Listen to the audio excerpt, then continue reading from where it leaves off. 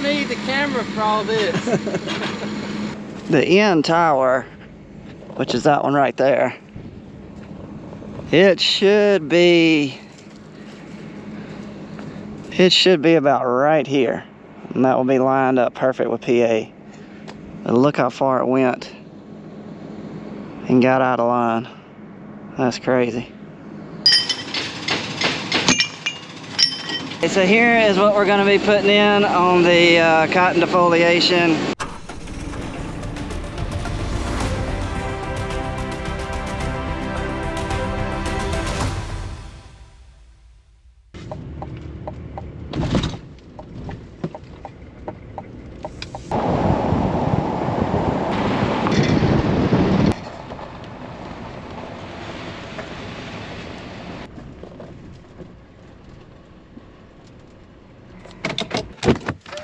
Morning guys, welcome back to the channel. My name is Daniel and you are watching Triple R Farms, and it is Tuesday, September the 17th, and we are over here in Autaugaville today. What are we doing over here?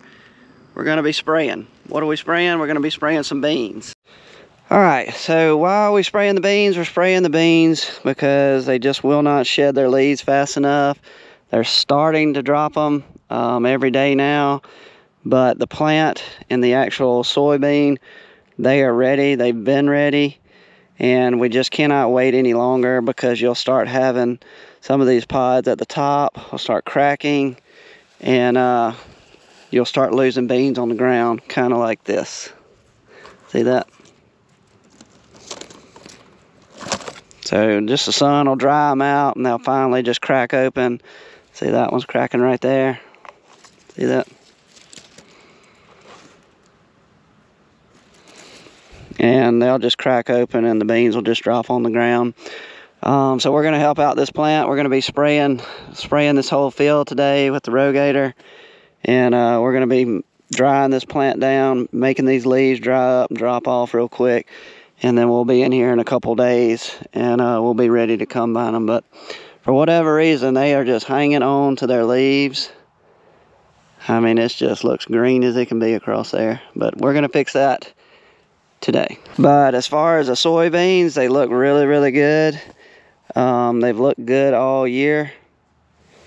Big seed, three bean pods. Hadn't seen any 4, but anyway, I think they're going to yield really good. They've looked good all year, and we've got 2 irrigations out here on them, and we've been running them pretty much non-stop throughout the season. So can't wait to get out here with the combine and actually see what they're going to yield. So what is everybody else doing? You might see Dad and PA and James a little bit later in the video. I think they're coming over here this morning. Both of our pivots have something wrong with them where they won't move out of the way, and of course they're not pointed in the right direction. They're just laid basically perpendicular to the way the rows are. So they're going to come over here, and I think they're going to see if they can get both of them going where we can actually move them out of the way, and I won't have to run over as many beans going around the pivots. Mark's going to be at the shop. He's got a couple of jobs he's got to do there all day, and then Wayne's going to be loading out soybeans at the seed house.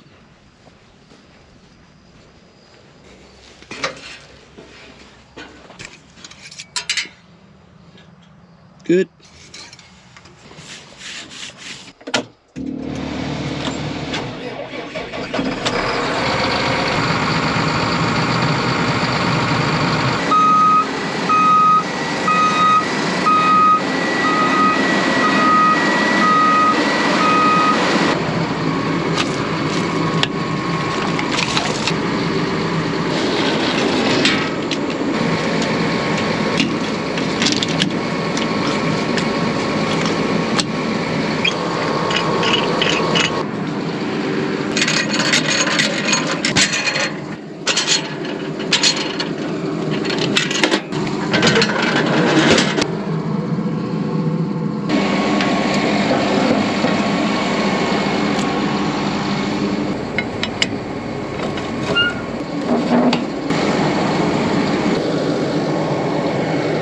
Parked the trailer on the wrong side.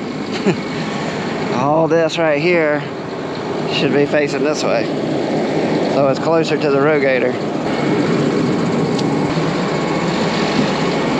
I think if I pull the rogator real close right here and move it up, I think we can still reach, but man, that's the first time I've done that in a long time. Loaded my trailer wrong. So what are we putting out? We're gonna be putting out Gramoxone 3.0.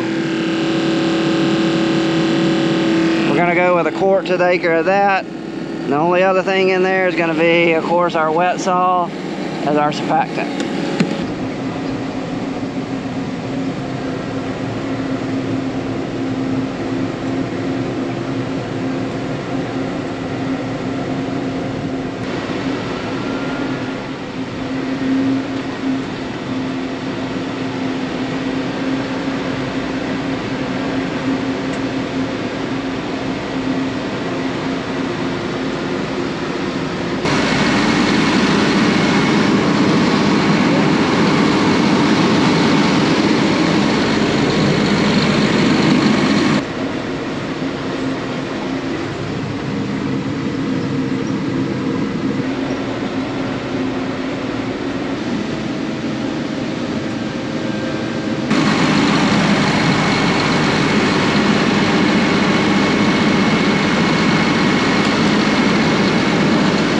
Okay, we just dropped James off at the pivot shed.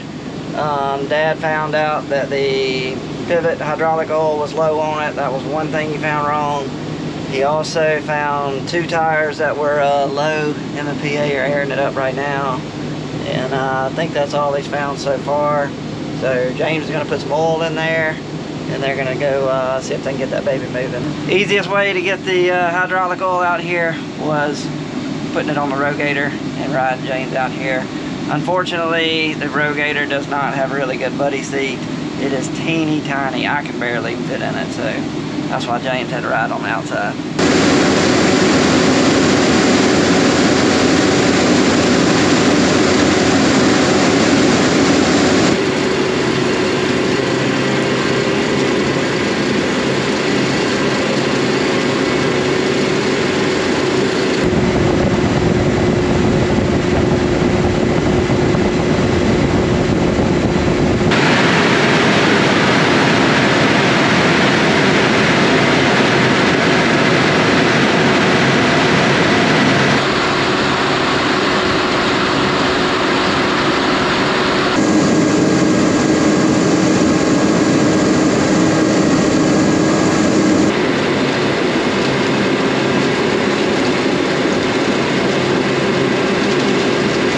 Okay, we're moving on to the other pivot.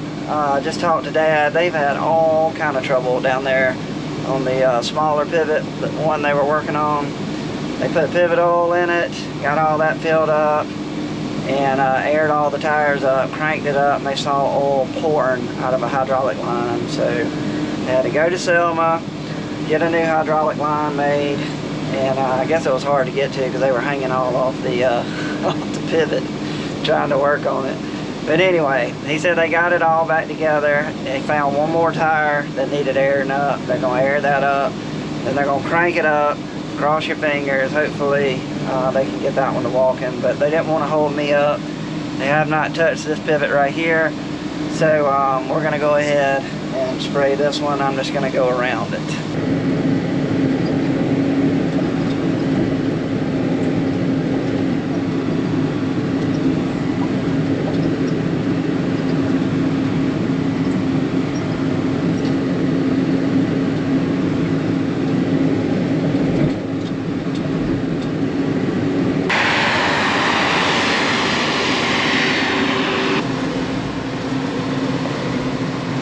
Well, let's go see what Dad and PA are figuring out on this pivot. They are right behind y'all on that tower.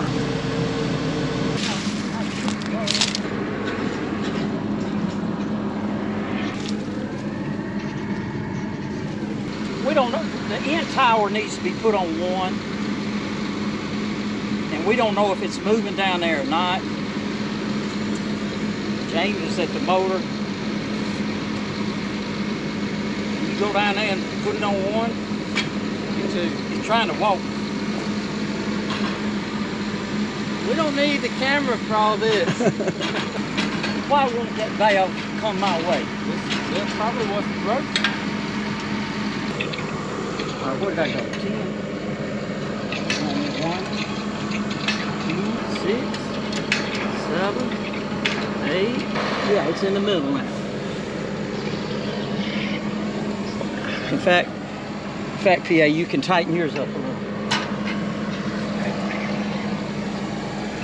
Tighten yours up a little, PA. Count around.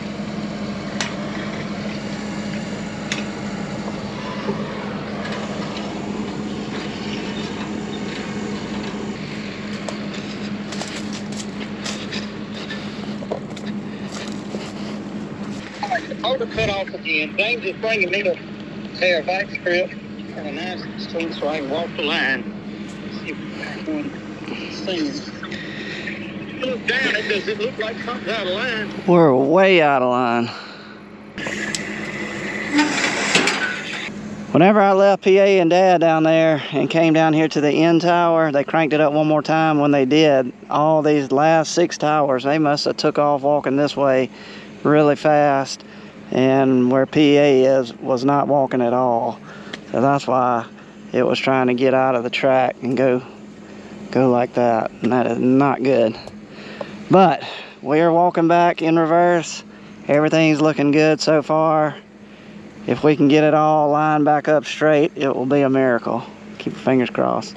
The end tower, which is that one right there, it should be about right here, and that will be lined up perfect with PA. But look how far it went and got out of line. That's crazy.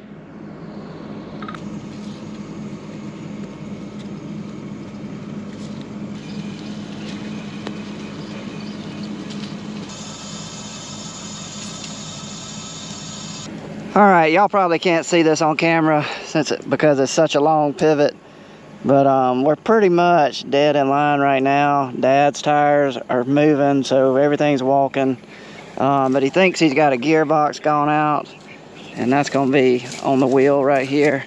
He said it's making some noise. This gearbox right here. Anyway, he thinks one of those is bad on the tower that him and PA are at, because he said when it's walking, it's making a popping noise. So we've had them go out before, but it's a pretty big job to get it changed out.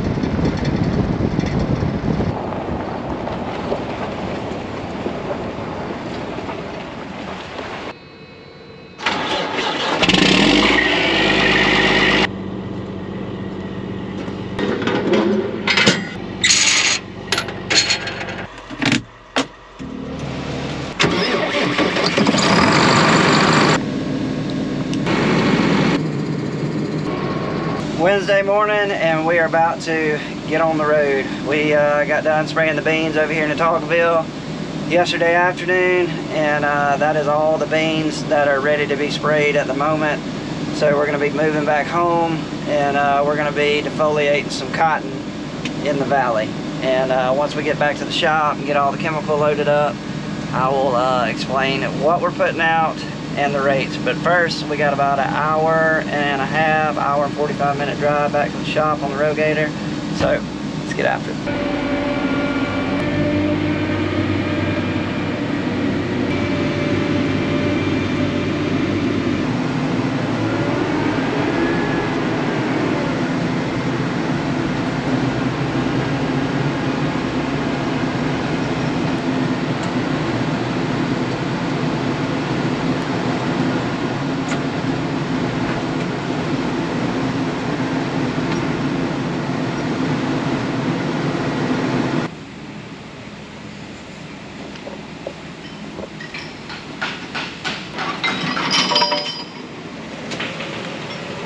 Did y'all do the bearing?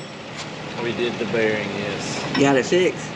Yeah, it came off. Was it hard? It wasn't hard. It was hard to get to it, get up in there, but it came off pretty easily. Up on the bench over there.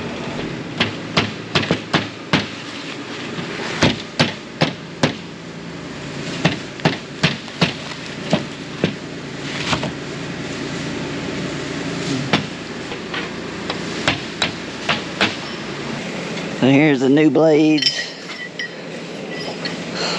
The new blades are going right where the road was hitting.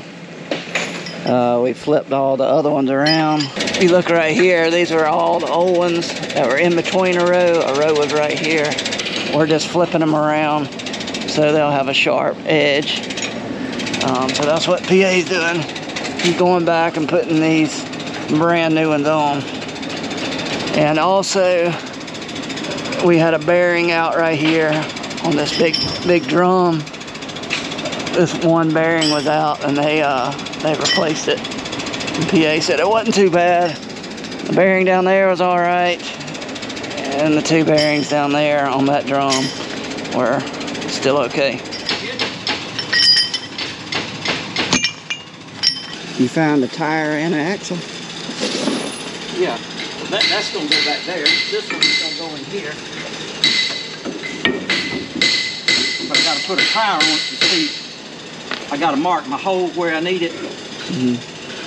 I don't want the tire to hit, you know. I want to go in probably right there, but there's no hole. Will you take that tire off or leave it on? You leave it on from now on. You can just pull that pin, pick it up, it'll be up in the air. Stop all this wheel swapping.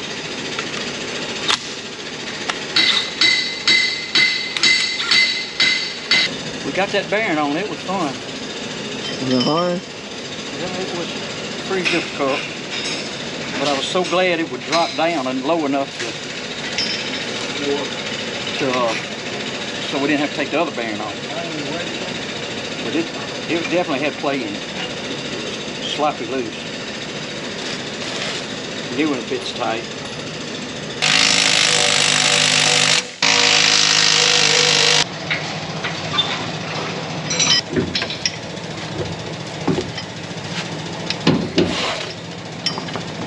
Alright, here is the cotton recipe for the cotton defoliation.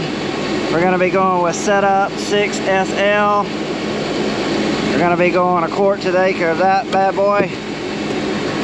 Next we got our Folex 6EC. We're going to be going with 6 ounces to the acre of that. Dynamic. We're going to be going with a quart per 100 gallons of water of this. Last but not least is Max Unitech TDZ 4SC. That's a lot to say right there.